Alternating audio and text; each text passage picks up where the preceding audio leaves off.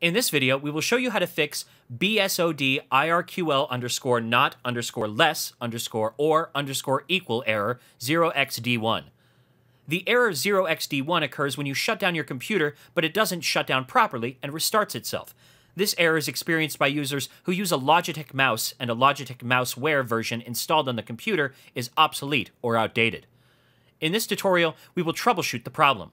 First of all, boot up your computer with the advanced option by pressing the F8 key. Select the option to start your computer in safe mode from Advanced Options menu. Once the system boots, open the Start menu, go to Settings, and click on the Control Panel option.